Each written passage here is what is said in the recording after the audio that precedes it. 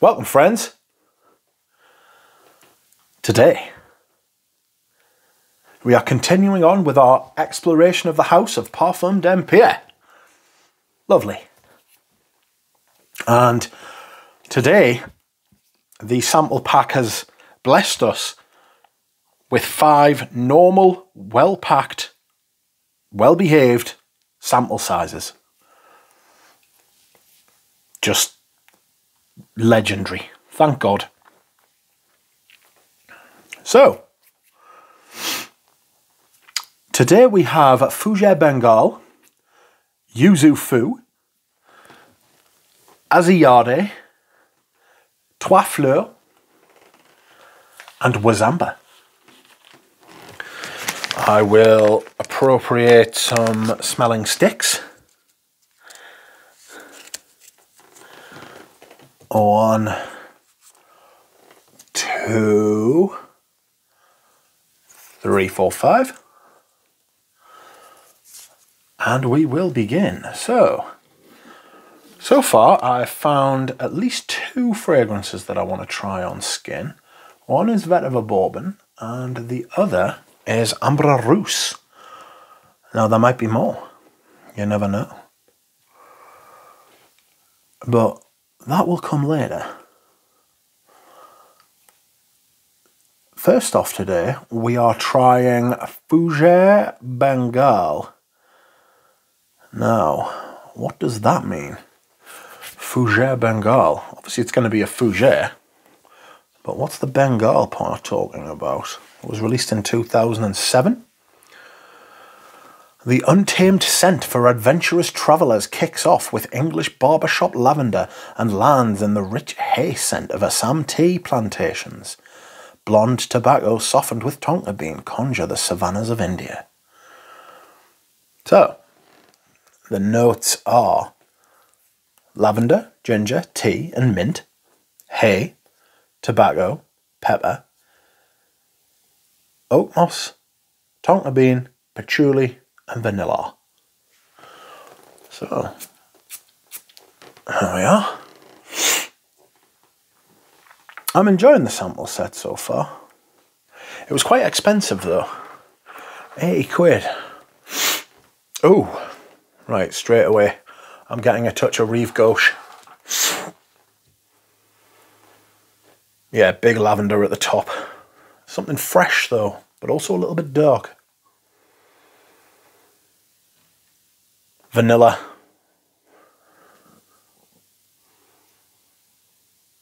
Getting a little bit of that. I'm getting a little bit of that kind of zesty, zest from the ginger, giving it that kind of fizz. Maybe the mint is giving it some lift as well, you know. It's very good. I like this.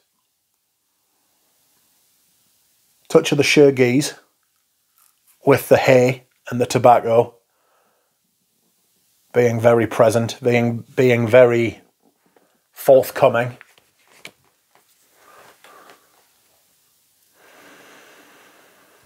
There's a darkness there though. I imagine it's from the tea and the patchouli and the pepper and obviously the tobacco as well, but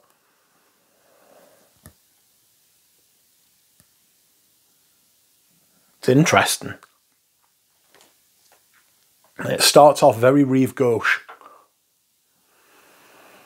You'll know what I mean, that creamy kind of lavender, vanilla, patchouli thing that goes on in Fougeres.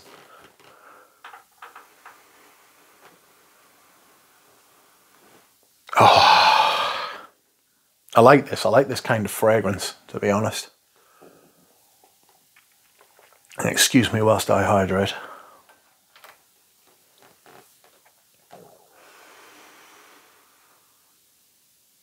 Fresh, a little bit dark, a little bit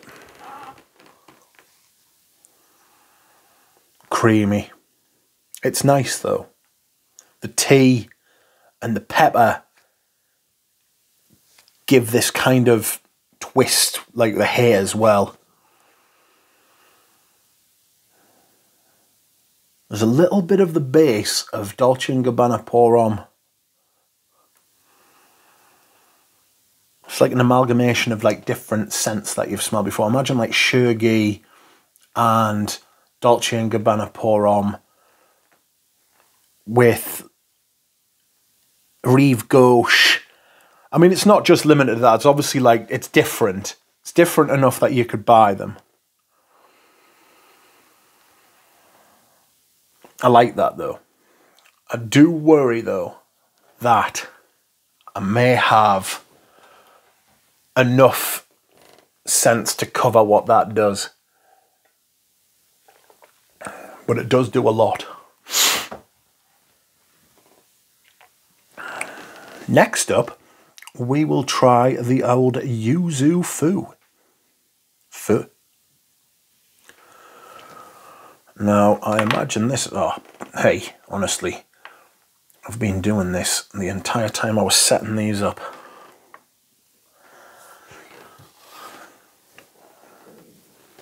Yuzu Fou. I imagine since it's got like the yuzu in the name, there's going to be some yuzu. I don't know what Fou is though. This was released in 2008. Same perfumer as usual, Marc-Antoine Corticciato. Bright and invigorating, the crackling scent of Japanese yuzu set in a cocktail of concentrated citrus extracts topped off with an icy splash of mint. Verbena Absolute and a green bamboo accord boost the coolness of this crazy yuzu. Ooh, is that what Fou means, is it? So the top notes are yuzu, bitter orange, mint and kumquat. Mid notes are lemon verbena, bamboo and cedar. And the base notes are neroli and white musk. So I wouldn't be expecting this to be a performance king, you know? Oh no, stop that. Here's a Fou. Oof. That is bright. Almost too bright.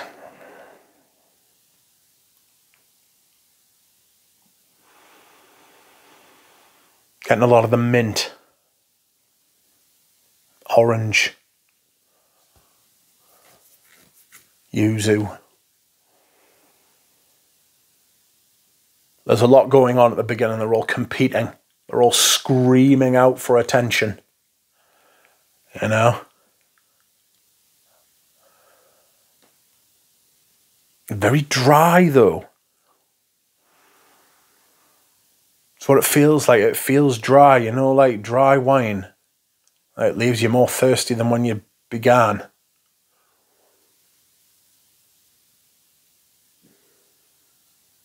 Feels dehydrating.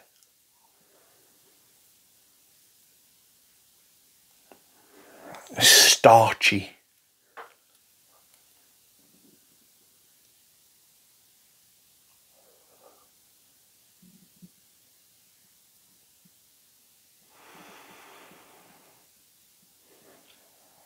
Bitter orange.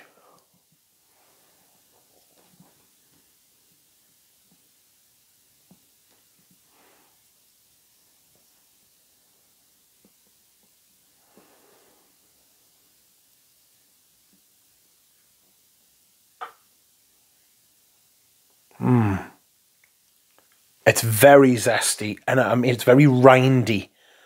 You know, like imagine the rind of those citruses. There's a greenness there, as well as a citrus.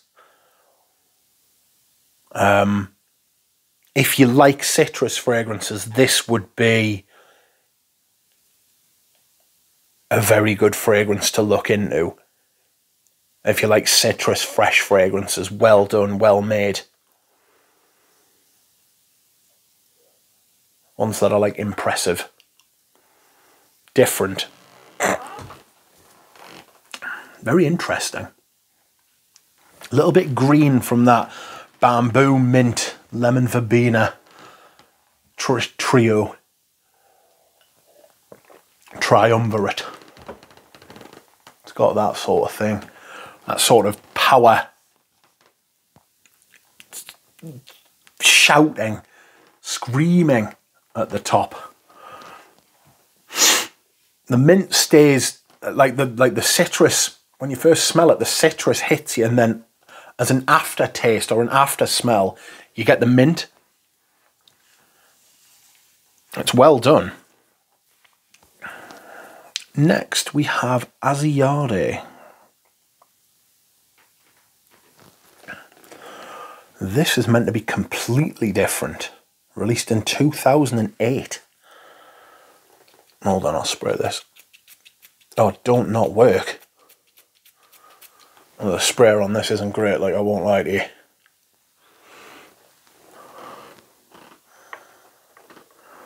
Okay.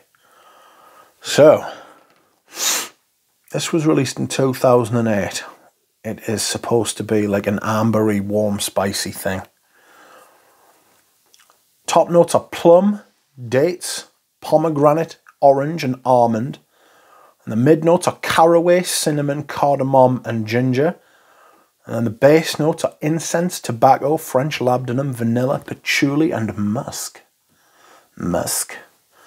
Aziyade was presented in 2008 and named after the book known also as Constantinople by Pierre Loti, half-autobiographic novel based on a diary written by a French officer in Greece and Istanbul in the autumn and winter of 1876. The book tells a story of Loti's forbidden love for an 18-year-old Aziyade, a girl from Harem, as well as about his friendship with Spanish servant Solomon. Perfume Aziyade was created to interpret love, passion and erotics as a perfume for pure ecstasy.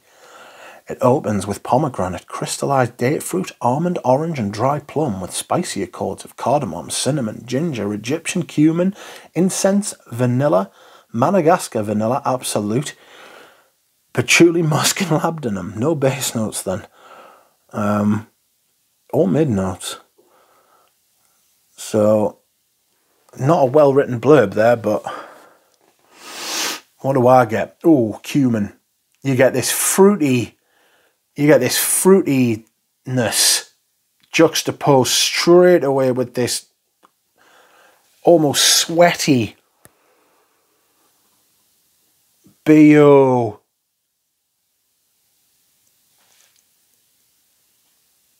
spicy warmth.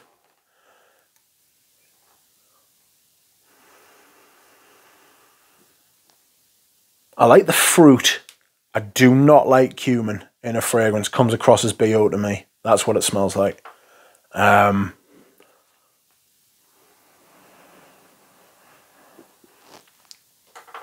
Vanilla. I get a lot of vanilla. I get a lot of cinnamon. I get a lot of cardamom. A lot of plum and date. Little bit of the almond. Creaminess. You know, I imagine like a warm, spicy, milky drink. I get that sweetness, but there's this underlying evil that smells like bad armpit or bad crotch. It's interesting. It's very interesting. I might try it on skin just for shits and giggles, to be honest with you.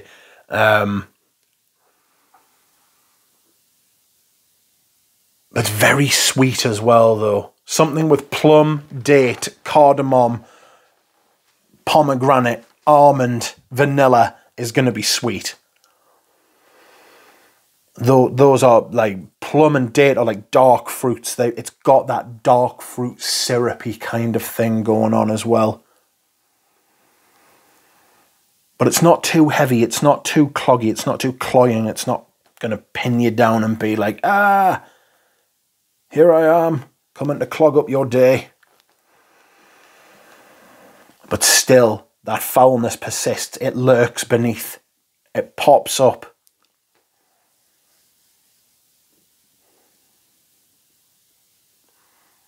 I like it for its artistry, I like it for its difference, I like it for its daringness. Like, I have respect for, like, cumin fragrances. I just don't like them, you know? I think there are like it smells like peyote to me. To some people it doesn't. To some people it smells beautiful, warm and creamy and all that. To me it smells like sweaty armpit, like bad armpit. You know, not a day old, not a 2 days old. Up past that. Sweaty. Bad.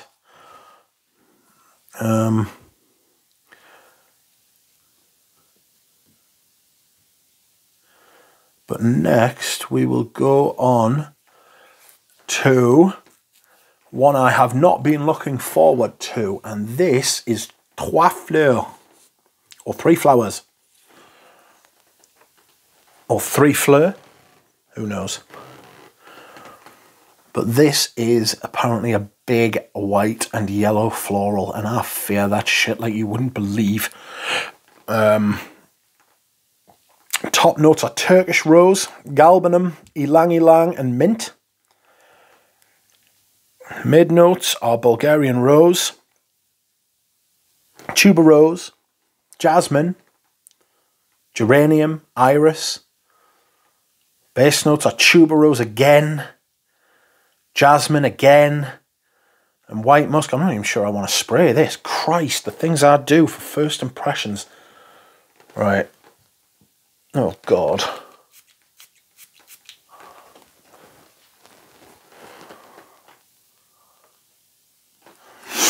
Right, Trois Fleurs.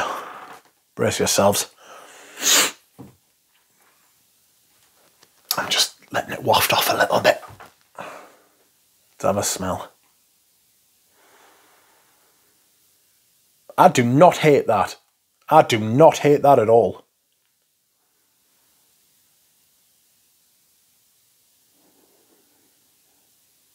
That is very floral, right? But I do not hate that like you would think I would hate it. Like I thought I would hate it. Right, so the white florals are coming through a lot more now, so I may come to hate it. It's very floral. It's more floral than it is white floral, you know? I'm getting more of the rose. I'm getting more of the stem. I'm getting geranium, strangely enough, and mint, because there's geranium and mint, so I'm getting slight hints of geranium pour monsieur.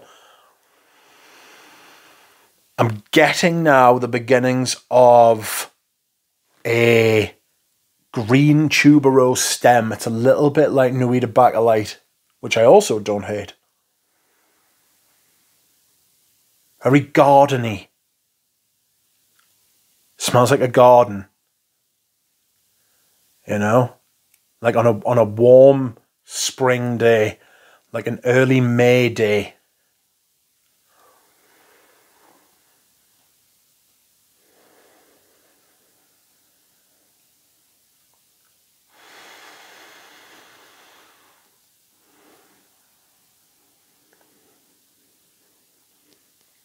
Tasty. There's a little bit of saltiness there. Getting a little bit of a shampoo vibe. I'm not sure what that's from.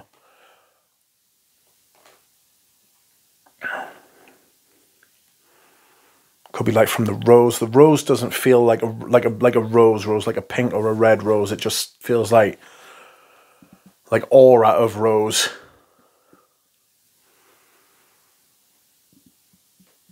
It gives off this overall bouquet kind of smell. That's not one distinctive. It's not one distinctive flower, you know. I'm getting stem. I'm getting petal. I'm getting branch. I'm getting leaf. I'm getting flowers in the ground. Flowers still are freshly picked flowers.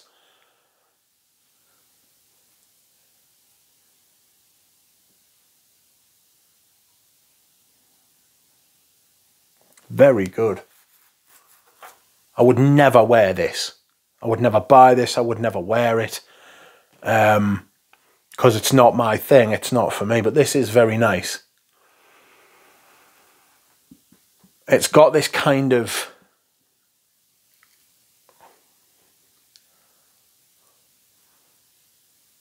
female, feminine fresh, youth, young woman kind of smell, but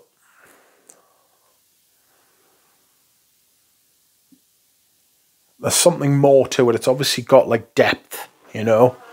I imagine if you put this on skin or smelled it later, which I am not going to do, but if you put it on skin, I imagine this would do lots of different things, just none of which I want to know about because I don't care for florals, you know. And last but certainly not least is a 2009 release called Wazamba. And Wazamba is a fragrance presented in 2009, inspired by a West African instrument which was used at important ceremonies. The fragrance is characterized by incense essences from Somalia, myrrh from Kenya, Indian sandalwood and cypress from Morocco, fir tree resin and apple zest. Well, let's have a look. Big incense at the top. So top notes are incense, cypress, red apple and aldehydes. Mid notes are myrrh, olibanum, labdanum and plum. And the base notes are incense again, resin, apopanax, sandalwood and fern. Sounds like it's going to be an amber. Don't you stop working as well. Two of the samples in here haven't been great. Ooh, instantly, in the air, I get this dryness. Dry dustiness.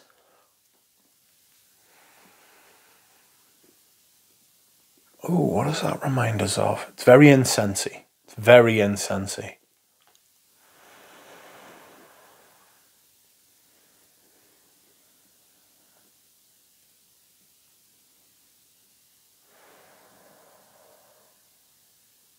Strong incense. Cypress as well, to be fair. Not getting much else. Getting like a green incense. I'm just trying to let it.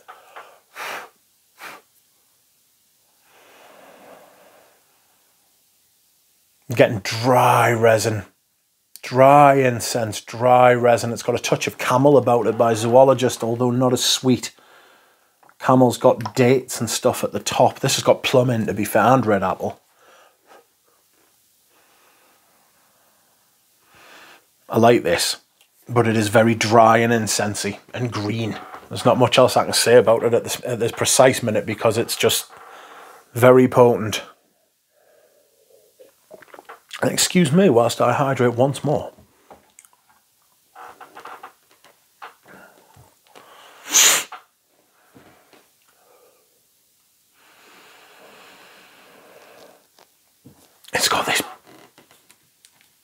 It's got this kind of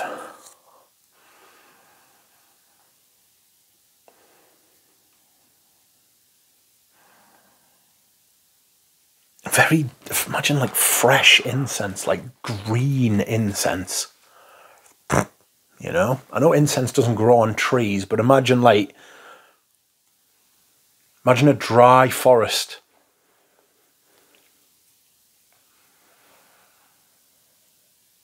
Just imagine a dry forest.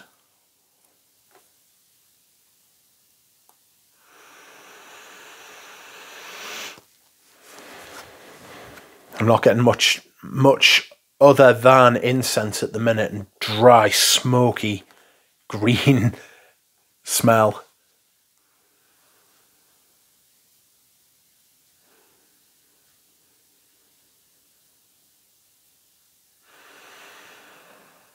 I'll come back to that.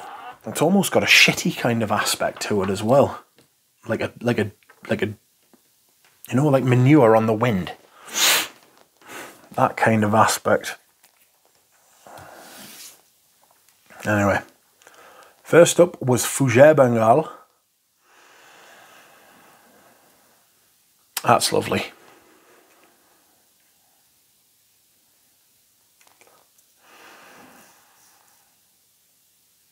That's really nice. I'm getting like a more sort of tonka bean sort of thing coming out of that now. A dry, roasted, almost coffee kind of vibe.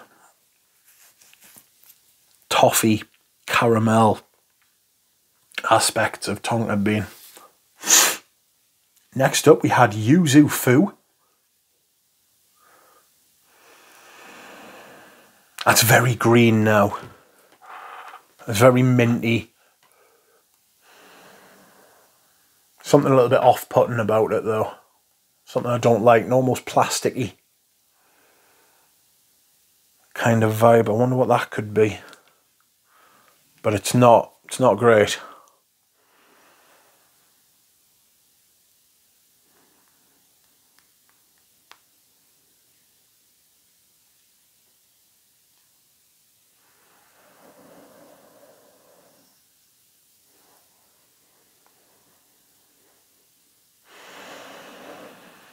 Minty though, it's got this kind of dry mint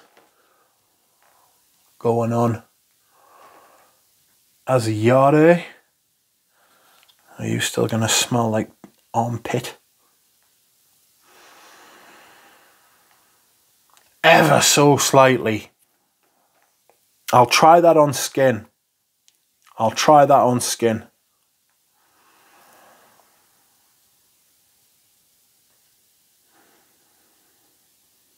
See if that warm spicy thing does something different on my skin. It's ever so slightly there. It's nice though. A little bit sweet. Reminds us a little bit of Amber Rouge. And the way the sweetness and the creaminess sort of take the edge off each other. Like the creaminess takes the edge off the sweetness. Yeah, try Fleurs. That's very much a tuberose perfume to me, that now. On first blast it was not bad. But it's got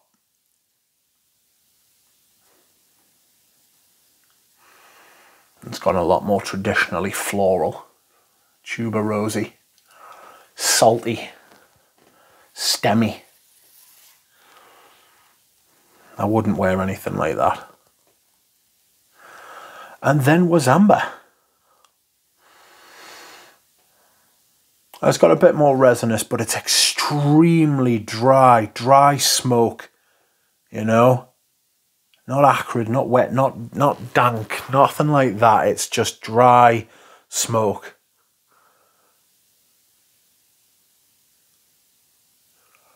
Very... I'll try that on skin as well. See what it does. See how we get on. Okay. So, that has been the 5 for today. I've managed to keep this one under 30 minutes. If you have watched to the end, I appreciate it greatly. Thank you. I will see you again soon with the last box from this sample set that we will go through. And we'll see where we go. Cheers, everybody. I will see you again soon. Bye.